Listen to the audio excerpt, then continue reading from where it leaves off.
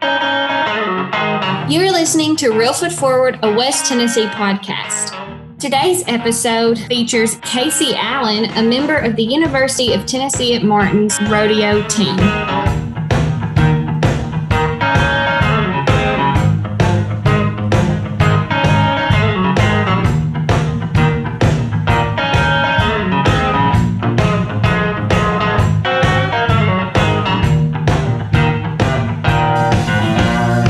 This is Scott Williams, the host of Reelfoot Forward, where every single week we talk about the history, the people, and the culture of our home here in West Tennessee.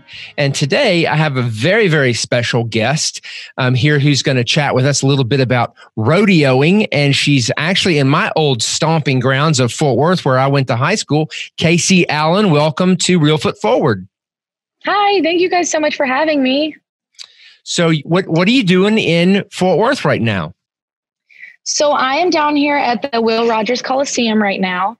I am at the Women's Rodeo World Championship. It's the first event of its kind. They're giving out just under $1 million this week to all female participants in different roping events and barrel racing. So I'm down here competing in the barrel racing and the breakaway roping all week.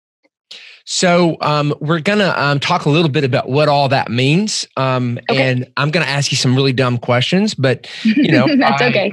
I know that you are a rodeo superstar, and a lot of people listening don't know that much about rodeo. So you're going to educate us a little bit, but let's back up a little bit to your mom and dad. I understand your parents actually met while rodeoing. Yeah, so it was kind of a cool little story. My mom's from Michigan. My dad's from Iowa. He was working in Pennsylvania, and they went to a rodeo. He was a steer wrestler, which means that he's one of those crazy guys that jumps off a horse and like tackles a steer. And she was a barrel racer like I am.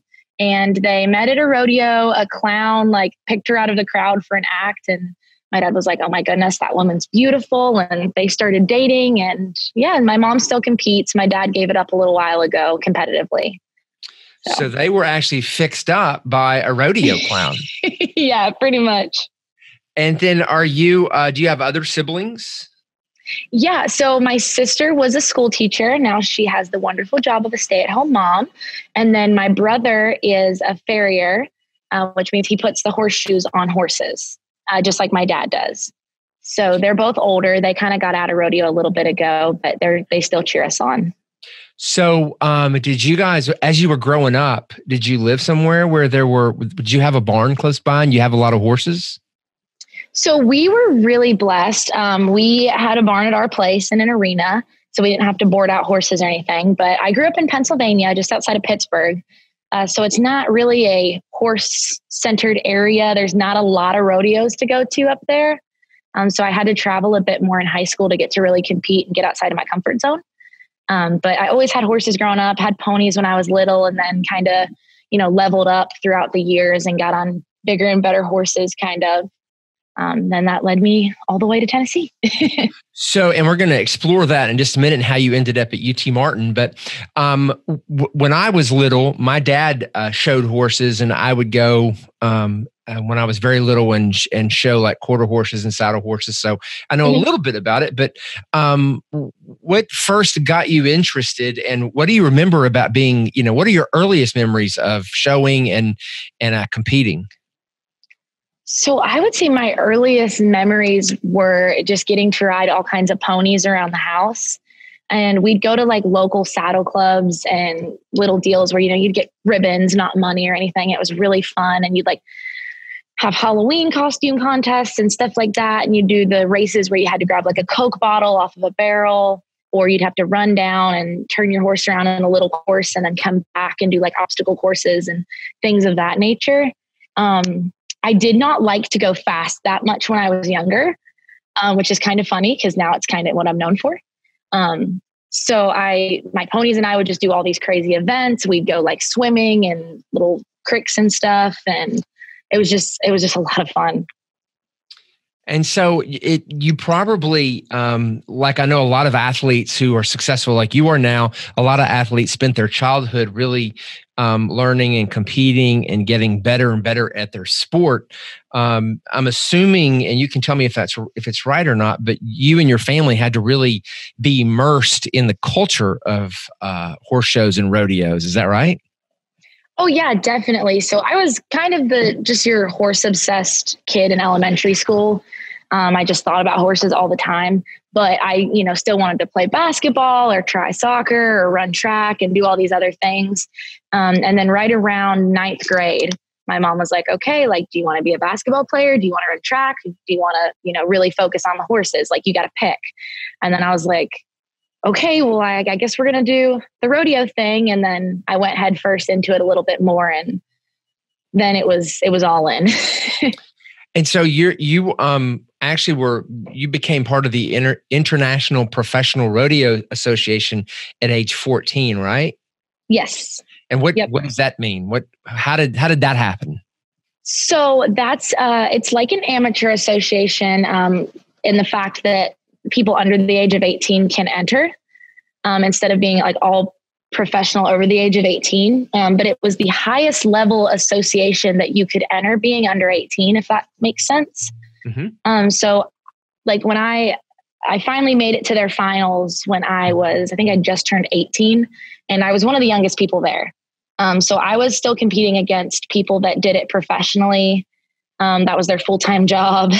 I got my rear end handed to me the first couple years because, I was this kid that was really successful on the youth circuit, and my parents kind of skipped the high school rodeo scene, and they were like, we're going to throw you right in with these career people. Plus I could compete right alongside my mom. They're like, and you're just going to have to go out and get better. And so I was against pretty much full-time competitors being a high school kid. It was really interesting.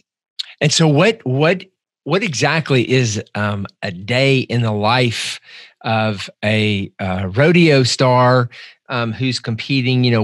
Walk us through a competitive day in your sport.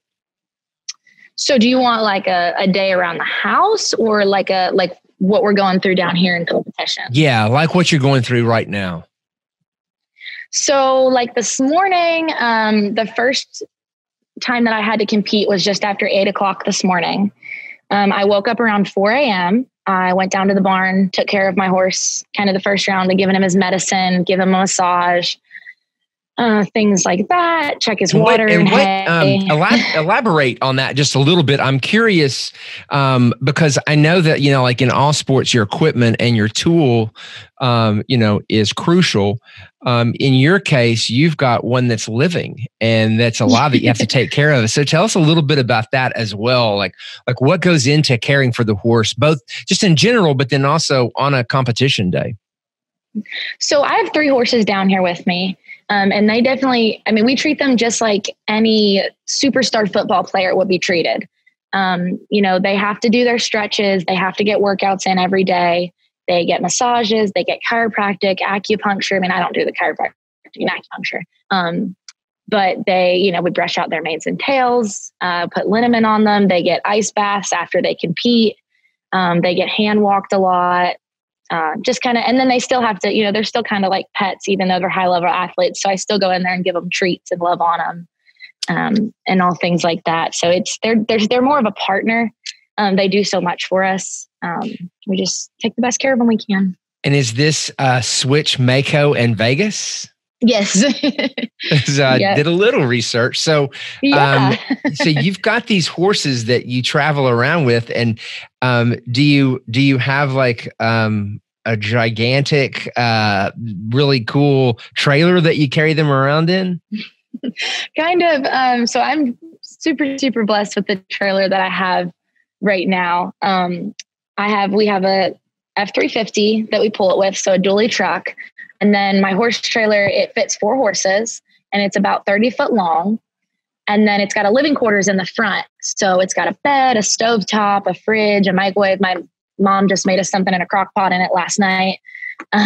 So we literally do live out of our trailers. I came down here with my 3 horses, my mother's horse, and we put 16 bales of hay, bags of shavings, fully stocked food, everything. Wow. So we're pretty self-sufficient. We have a shower, everything in there. And so you get your horses ready. And then what do you do to get yourself ready? So I do a lot of mental toughness training. I'd say that's the number one thing. That's something that, I'm sure we'll talk about. Coach Luthi is really, really good at teaching to us. I do work out when I'm on the road a lot, just to keep myself in good physical condition. I'm a runner. I love to run. And if I can't find somewhere to run, like the past Saturday, we were in Benton, Arkansas, and it was a little sketchy kind of area to run in. So I did like a HIIT workout, body weight workout, about 20 minutes, like squats, high knees, jumping jacks, all that fun stuff. Try to eat healthy when I'm on the road. I rope my dummy every day. So I breakaway rope, and we have like a fake calf kind of that we bring with us. I named him Wilbur. And I rope that for about 30 minutes, at least once or twice a day when I'm on the road, to keep myself sharp, keep my reaction time there. And then I just try to get as much sleep as I can, which I'm going to have to be up at 8 a.m. tomorrow. So it doesn't happen that much, but. And I guess mental preparedness is probably as important as physical preparedness. Oh yeah. I would, Coach Luthi always tells us that at the level that we compete at, basically once you get past the high school level, it is 80% mental at least, and about 20% physical. I mean, it is, you might, in the breakaway roping, you have about 3 to 4 seconds to make everything happen. In the barrels, you have about 15 seconds, and it has to pretty much be a reaction. And, I'm down here competing against my idols, the people I literally grew up watching. So you definitely have to go in there confident and prepared and just grateful for whatever happens.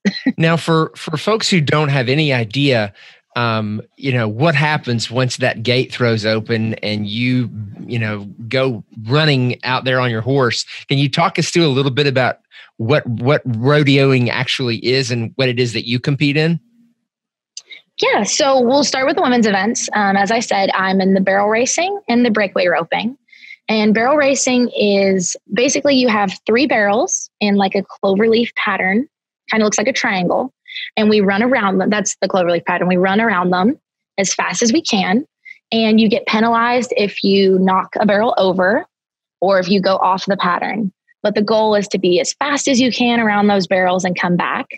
And then in the breakaway roping, we basically chase a calf down the arena, and they have a stopwatch going, and the fastest person who ropes it wins, and you've got to catch it a certain way. And then if you don't let the calf out in front of you enough when you chase him, like give him a head start, you get penalized for that.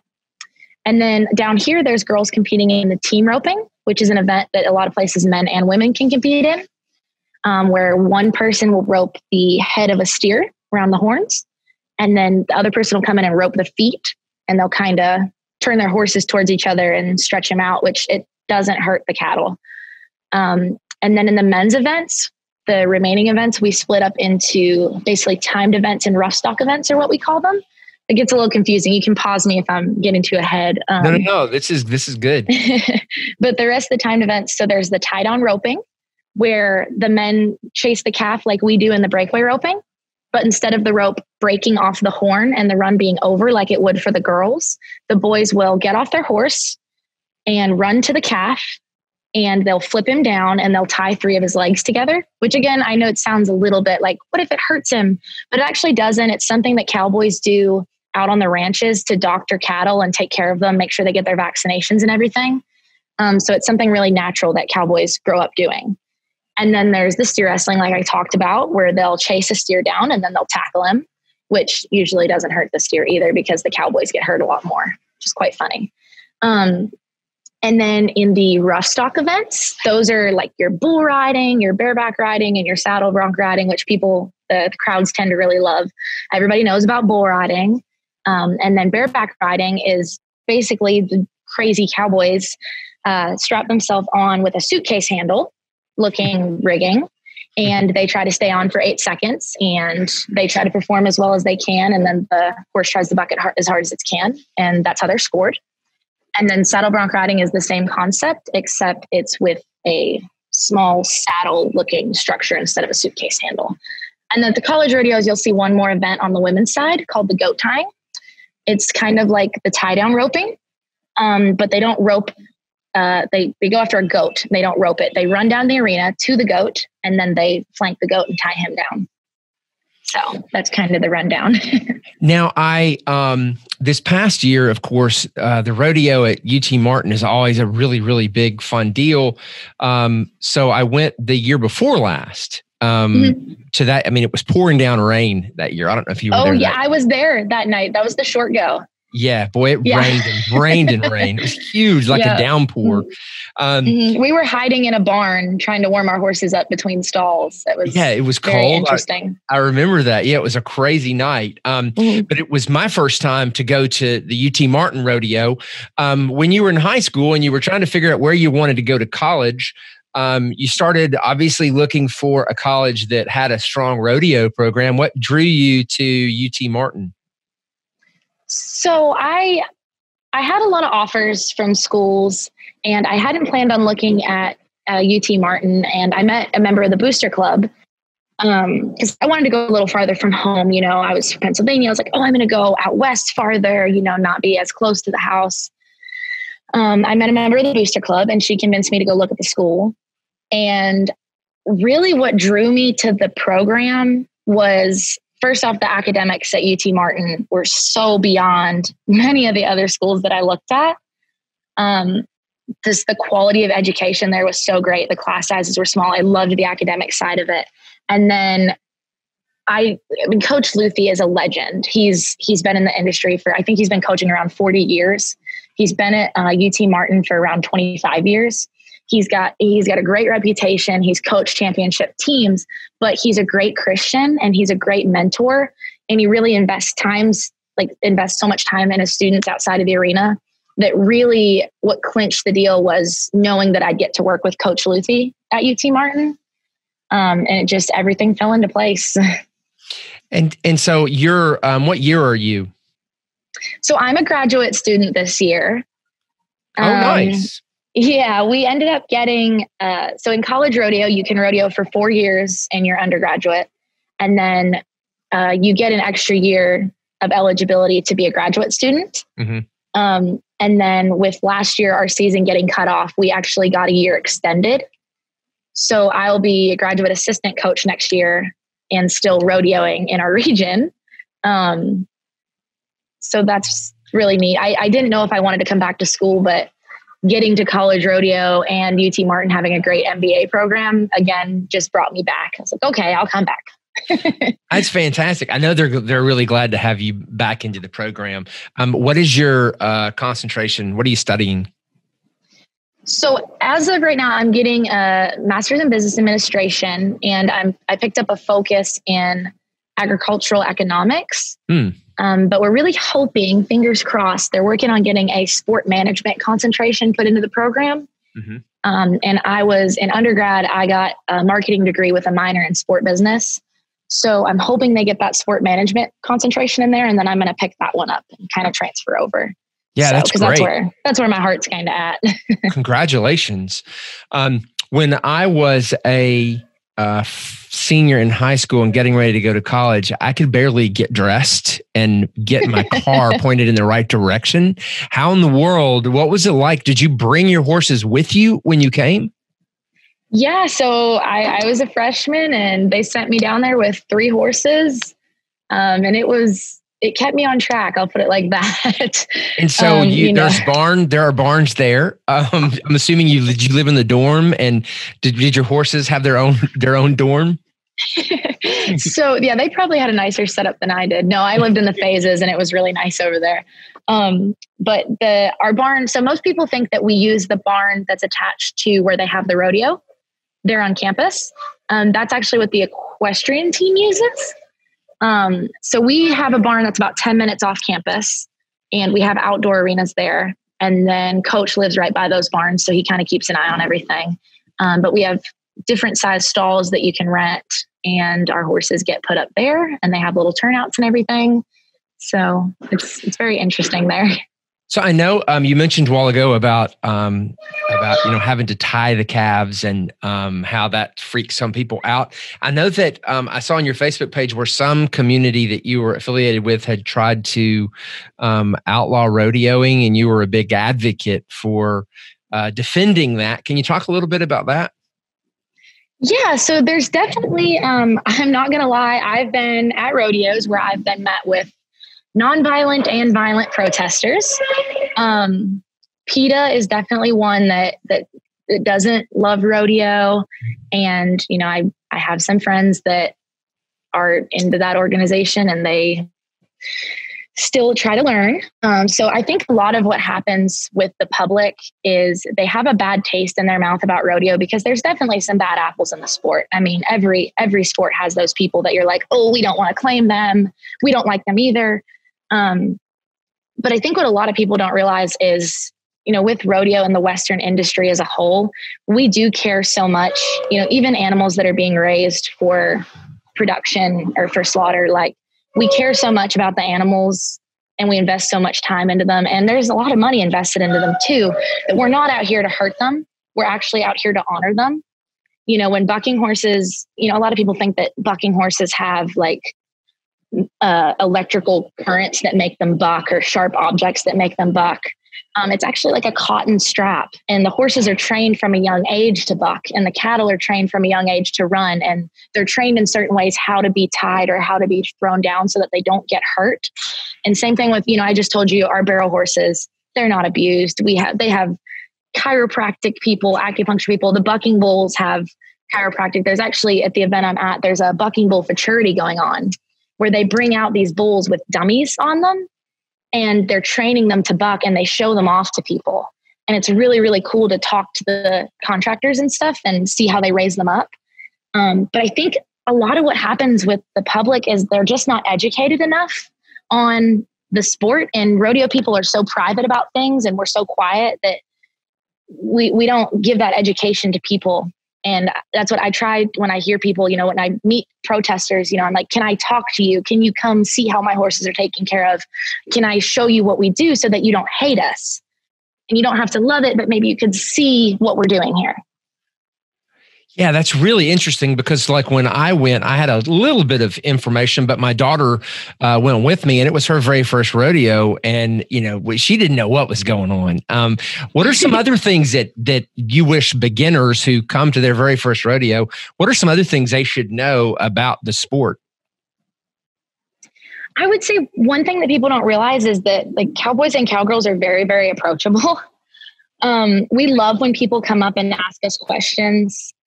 We just did a demonstration with the University of Tennessee board, the chancellor brought a round table in, and we got to meet with all these high up people at UT and educate them about our sport last year. And it was so cool because they're like, we just never realized that we could come talk to you guys. We love to talk about it. We love to tell people what's going on. And then other than that, I would say, again, our events are rooted in Western heritage and they do have a purpose somewhere down the line. It's not just something we put out there for a show. And I think what a lot of people don't realize is even at college rodeos, there's a lot of prize money up for grabs.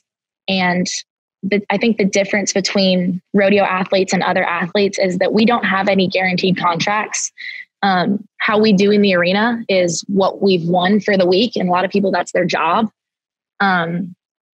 So it's, people sometimes we're not out there just putting on a show for people.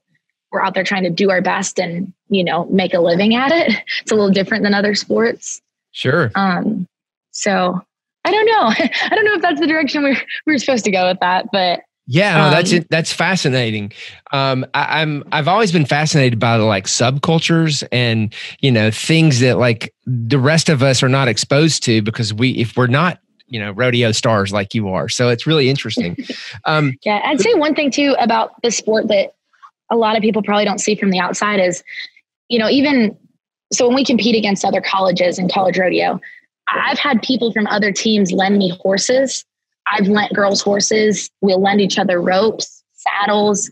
You'll see boys oftentimes helping out girls on the team, or they'll help out kids from other schools in the boxes or behind the bucking chutes. Like, the camaraderie in rodeo is amazing. Like, even these people that are, I just said, like, they're cutthroat competitors and this is their paycheck, they'll still go in there and do anything for somebody else. And I think that's something really cool about our sport too. Well, and I'm sure that you're very much an idol among some of those young future rodeo stars. And you mentioned that where you were there in Fort Worth at the stockyards, that some of your idols were there. Who are some of those idols in the sport that you're getting to compete against right now? So one that everybody knows is Haley Kinzel. She's actually not down here right now, but she's younger, but she is like electric and she's a great Christian. A lot of us really look up to her. She's a world champion also. But right now there's somebody down here named Lindsay Sears. And it's really cool because she's kind of making her comeback right now. She won a couple world championships back in like 2007, 2008. So it's really cool because I'm like, I'm in the same warm-up arena as Lindsay Sears and I watched her as a little kid. Oh my gosh. Brittany Pazzi Tanazi is down here. She is going to the National Finals Rodeo in December here in a few weeks. She's another big name. Oh goodness, there's a bunch down here. Larry D. Guy is down here. She's actually someone I went to a school with a few weeks ago. I paid to learn from her. And now I'm competing in the same arena against her. Whitney DeSalvo is down here. She's somebody that competed at a different college actually in our region. She went to University of Arkansas at Monticello. And I want to say she's already banked probably $5,000 this week in the team roping. Wow. So she's a younger girl, but she's really broken down a lot of barriers. She's one of the highest ranked ropers in the world, and she's a female. And she was the first one to ever basically get ranked as high as she is. So that's something that's like outstanding because she wipes the floor with the boys. It's really fun to watch her. So, yeah. And so, and you've mentioned a few times your faith, and I know that's really important to you. How does your faith impact your sport? Honestly, it's just such a blessing to get the chance to make money at something that I love this much, and be a part of it. I didn't have my first 2 rounds of competition down here. I haven't done amazing, but my horses have worked really good and they're really healthy. It's just little bobbles. And I always have to remind myself that, a lot of people will pray to win or, try to do good or pray to make it to the next round. But I always believe that God gives us the opportunity to compete and to do the sport we love. And if he keeps us healthy at the end of the day, that's all that matters. I see it a little differently than some people, but God doesn't really care if you win first place or second place. He's letting you do it and he's letting you compete. And that's just something that's awesome. I think that we get to do this, but there's definitely, that's another good thing about rodeo is it's a great group of Christian people. There's cowboy churches going on down here and all kinds of other stuff. So it's great because you get some fellowship along with everything. And there's something, at least, I know no matter what happens in the arena that I'm still standing on the rock. And at the end of the day, Jesus is still my Lord and Savior. And that's the best part. Excellent. And I noticed that there are also, in addition to church services, and there's also motivational presentations going on at this event you're at. Mm-hmm. Is that tell me, what is that all about? So there's, at the Cowgirl Gathering that's going on down here this weekend, there's a lot of women singers, writers, media personalities, and then athletes that are speaking, that are kind of teaching everybody their ways. There's a woman down here named Donnie Taylor that wrote a book called The Heart of the Champion. And she's a motivational speaker and she does it from a rodeo-based perspective, which is awesome. It's really cool. They talk a lot about mental toughness and, how to take yourself seriously as an athlete. Just things like that. So it's cool. There's a lot of women speakers down here. This is a big deal for women athletes down here. So that's kind of the first of its kind this week. I'm sure that they're having to deal with, like all of us that are in America, in the world with COVID-19. How has that impacted rodeo? Oh golly, it's been rough. like I said, that if we don't have rodeos to go to, we're not making money. And a lot of rodeos are put on from sponsorship money from local businesses when you go, to these small towns. So, just like what we dealt with at UT Martin, when we didn't get to have our rodeo, it's a competition, but it's a huge fundraiser for our team. And that really hurt in terms of scholarship money, in terms of having money to buy practice stock, things like that. And then, businesses they can't sponsor rodeos. They can't support us, not because they don't want to, but because they're hit hard by it too. So when the economy is struggling, rodeo is definitely struggling. And, it was crazy for about, 4 or 5 months there. We didn't have anywhere to go.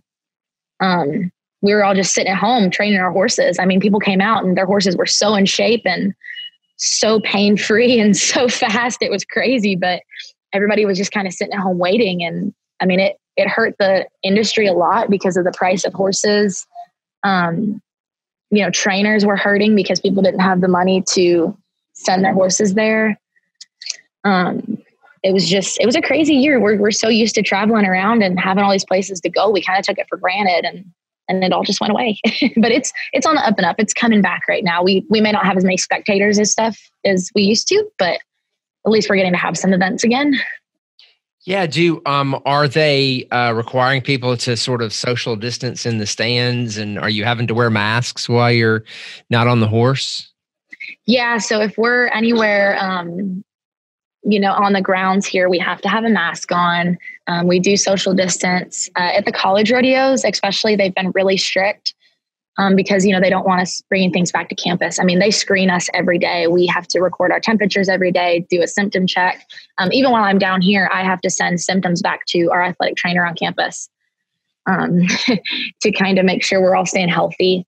And then, you'll see guys on the bucking chutes or in the roping boxes helping with masks on. They do limit the amount of people in the arena, things of that nature. I know the team's going to be at Murray State this weekend, and they're not even allowed to have a crowd because it's indoors. Yeah. So it's definitely a different landscape. Well, we're soon gonna turn the page on this, and there's going to be a vaccine, and we're going to be back to being able to have live events and sports. Yes, and we are going to have the UTM rodeo. Absolutely, I can't wait. Now, I miss it. what's next for you? Like what are you seeing in the future for Casey Allen, the Casey Allen brand?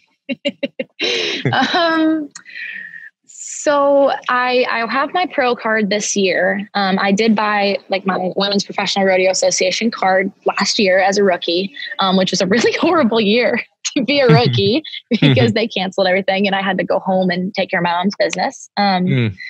But I'll be buying my pro card again this year. I already have a little bit of a foothold. I did place at a rodeo already. And with some of the money this week, some of the opportunities that should go towards that. And I'm hoping this next year to get in the top 50 or top 100 in the world. And then in a couple of years, I'd like to make a run for the National Finals Rodeo, which is like the Super Bowl of rodeo. It's usually held in Las Vegas. And it's a lot. It's about $26,000 a night that you can win. Wow. That's amazing. So that's where they crown the world champions. And that's, and I'll, of course, be fulfilling my duties to UTM Rodeo. In the meantime, I'll be getting to coach a little bit more next year, and that'll be a lot of fun. And then after that, I guess, try to find a job that supports my habit. That's so fascinating. It's so interesting that you get to live in that world. Where could, if somebody wanted to keep up with you and follow your exploits, where should they find you on social media? So I'm on Facebook, Instagram, and Twitter. On Facebook, my page is Casey Allen Rodeo Athlete. And then my Instagram is at Casey Allen NNN because I had to get a new Instagram because my last one got hacked. And then I'm CA Rodeo 007 on Twitter. And then you can always, of course, keep up with UTM Rodeo. We're on all social media platforms. We're on Snapchat also. And then I do help a little bit with updating their pages. And then we pretty much have live results from the rodeos and things of that nature. So you can keep up with me and the whole team that way. That's so interesting. I have been so looking forward to talking to you about this, and you have taught me so much about rodeo, and I'm going to be able to go to the big UTM rodeo next year and understand so much more what's going on. So thank you for that. Yes, it should be in April. So make sure once we'll probably be selling tickets online this year. So everybody will have to watch out for that this spring. It's usually the second or third weekend of April. Okay. And it's definitely family-friendly event. I was just going to say, you can count me and my whole family in for tickets. We're excited. And I'm going to have to hear some more stories later about these early show days you had with the quarter horses. I'm intrigued now. Yeah, I'll definitely tell you. I can tell you that my career was much more short-lived, and I didn't win anything but like fourth place and best attitude kind of trophies. So that's still something. You gotta have a good attitude. That's right. Well, thanks so much again. It was wonderful having you on the podcast. Yes, thank you guys so much for having me and getting to talk about my favorite thing. Thank you for listening to Reelfoot Forward. Be sure to like, subscribe, and leave us a review. Start planning your visit to Discovery Park of America by visiting discoveryparkofamerica.com. And also be sure to follow us on Facebook, Instagram, and Twitter for the latest updates.